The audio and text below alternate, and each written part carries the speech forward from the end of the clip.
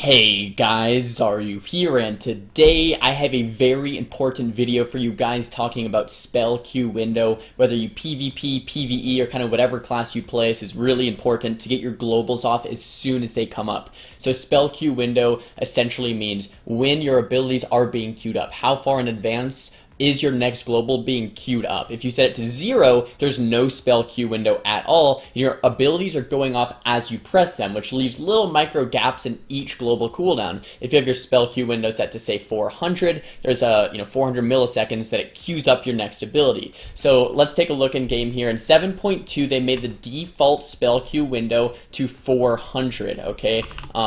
This add-on is called Advanced Interface Options. I'll link it down below, but you can change all of this with scripts as well. So the default was set to 400. And for a lot of people in 7.2, a lot of people set it to 0 by default because it felt laggy on 400, right? So I'm going to reload my UI, and I'm going to show you guys why this is so important. Most of the PvPers that I know had it set to 400. A lot of my friends, set it to 0 or 400. And a lot of my friends had it set to 0.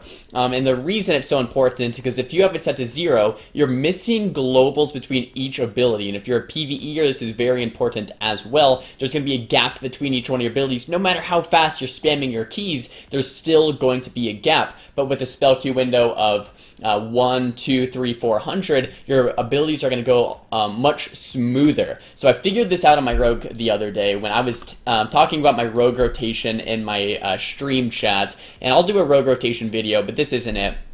But basically, if I do a rogue rotation with cheap shot, I was basically saying you could only get 2 globals off before you had to re-cheap. And my chat was saying, no, you could get 3 globals off before your next cheap. So I was proving it to them with my spell queue window at 0, and I do cheap shot, and then I do 1 global, 2 globals, 3 globals, and I re-cheap, and see there was a slight gap. I don't know if you guys noticed, but between the first cheap shot and the second cheap shot, if I wanted to use 3 globals, there's a slight gap, right? There's a gap in the stuns, which is bad. You don't want a gap in the stuns because that means someone could vanish, someone could skin, someone could use a cooldown, wall. You don't want gaps in your stuns as a rogue. You want to have a stun into another stun with no gaps, right? And that's a problem, right, if there's a gap. So I was basically saying if you do 3 globals in your cheap shot, there's going to be a gap, so don't want to do that. Only do 2. And then someone in my stream was like, no, I could do 3, and they were testing it. And after like an hour or 2, I think an hour or 2 of testing, we finally figured out that the spell queue window default value of 400 is very important. You can set it to, I was setting mine to 100 plus your current latency. So my latency right now is 24. So I would set this to like 124.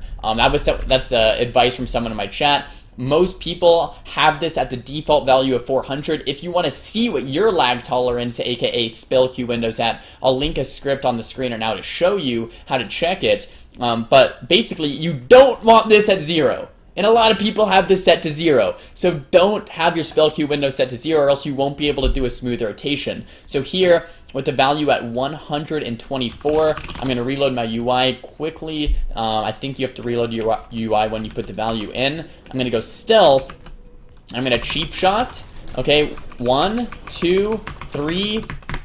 Boom. Re-cheap shotted. No gap. 3 globals. Did you guys see that? You can go back in the VOD or the video if you didn't see that. But with the 0 lag tolerance, guys, with 0 lag tolerance, there was a gap. Okay, with the spell queue window at 0, there was a clear gap between my first and my second stun. I did the exact same rotation, but this time I put my spell queue window to 124, 100 plus my latency, and there was no gap. Same exact rotation, but no gap in your stuns. You know what that means? The spell queue window is maximizing the effectiveness at the rate of which your spells are being fired, right? As soon as the global comes up, if there's already a spell in the queue, it's being fired instantly, right? There's no, okay, the global's over, now what's your next ability? Okay, you hit Shadow Strike. Global's over, now what's your next ability? It's already queuing it up, so as soon as that global ends, it's using another global over and over. So I wanted to make this video as a public service announcement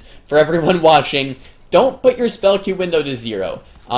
Most people have it fine on 400. When I put it on 400 personally, I feel a little bit laggy. So I I don't know. You could do it anywhere between like 1 to 400. I wouldn't recommend, I don't even know if you can go higher, but yeah, 1 to 400 is probably a good bet. But basically wanted to make the video to tell you guys don't have it on 0 if you want your openers to be smooth. But I was ecstatic when I found this out yesterday, because essentially I'm getting an extra global in every stun, right? This guy might be testing out as well, I'm not sure. But let's go over here to this trading dummy. Essentially, I'm being able to cheap shot, Nightblade, dance, Shadow Strike, and then re-cheap shot with no gap. I might have hit my abilities a little slow there, but with the custom lag tolerance into 124, for me, works out very nicely, so I can get my stuns off with that extra global, with no gap, and just throughout the game, I'm going to be using my globals more effectively. So everyone watching PvP or PvE or Rogue, Mage, whatever you're playing, make sure to set that custom lag tolerance, that SpellQueueWindow, not to 0. And essentially, guys, the reason why everyone had it set to 0 is because when patch 7.2 came out, when patch 7.2 came out, they increased the default to something, I think they increased it to 400, and it felt really laggy for everyone, so everyone's like, oh, set this to 0, set this to 0. So everyone set it to 0, everyone that I know, at least in the PvP community, set it to 0, which turns out is really bad. So here's a video, hope it helps you guys. Also, 7.3 is announced to come out to, on the 29th. That was just announced earlier today, so let's quickly look at the patch notes. Okay guys, here are the 7.3 patch notes. It is confirmed to come out on the 29th of this month, so very excited, specifically for the new spell animations. If you guys haven't checked it out, I made a video on the spell animations. The new animations are amazing. But anyway, I'm quickly going to scroll through here. I'm going to have this also linked down below for the patch notes if you guys want to check it out. And I want to look at the PvP changes or any class changes. So we have class changes for Frost Death Knights. I've been hearing a lot of damage that Frost DKs are going to be OP. Damage increased by 14%. Sintragosa increased by 10%. A lot of buffs here. Obliteration duration increased. Obliteration now causes Howling Blast. Hungering Rune weapon duration reduced to 12 seconds, was 15. And it additionally grants 20% haste. So a bunch of changes, a bunch of buffs. I'm not going to go too much into Frost DKs, but I think Frost DKs are going to be pretty nutty, which might mean Windwalker Frost DK like Monk or Pally or Druid might be a really good composition once again, or our Shaman, really. And then here we're looking at Druid talent changes. Mass Entanglement's now a 15-yard AoE around the target, which is interesting. Prowl cooldown reduces 6 seconds, was 10, that's fine. Rebirth, you can't use Rebirth Arena. Anyways, now castable in all forms. Coolio. Feral Druid changes all around the board. This isn't a video about the change, like all the intricacies of the changes, but I'll quickly go over them. All damage increased by 33% on Feral Druids. That seems like a lot, but it's probably going to be modified here from the buffs and nerfs. Blood Talon damage bonus reduced to 20 was 50, right? So all damage increased, but then that was reduced by 30. Elun's Guidance cooldown reduced to 30 seconds, was 45. Fixed a bug with Incarn, where Ferocious Bite gives you extra energy. Cool. Incarnation now only allows the use of Prowl while in combat once throughout its duration. Wow, that's a big change. Normally you can get a couple of restells, which is actually really annoying to deal with, so I'm actually happy about that. I'm going to keep scrolling through here. I want to see if there's any mage changes. It's actually the first time I've looked at these changes. Hunter, Porcupine Family has been renamed to Rodent. Wow, big Hunter changes there. What a surprise. Monk, Windwalker, Rushing Jadewind, damage increased by 22. So yeah, Windwalker Frost DK might be really, really good now. Touch of Damage is now increased by versatility. Touch of Karma's damage is now increased by versatility. So some buffs to Windwalkers as well. Paladins, Ret and Prot changes. Damage increased by Ret, 6%. Wrath of Ashbringer trait bonus reduced to 2 seconds, was 2.5. Damage increased by Execution Sentence. Mastery Effect and Judgment increased by 46. Okay, so some Ret buffs as well. I guess we're seeing Rets underperform just a little bit, so I don't mind that quite at all, really. I like when Ret Hunter's in the metas. I think it's fun to play against. Unbreakable Will is no longer triggered when you're under the effect of Sleep Canister. Interesting. Alright, Prot Pallies, hopefully some nerfs, I don't know. Don't like Prot Pallies that much in PvP at least.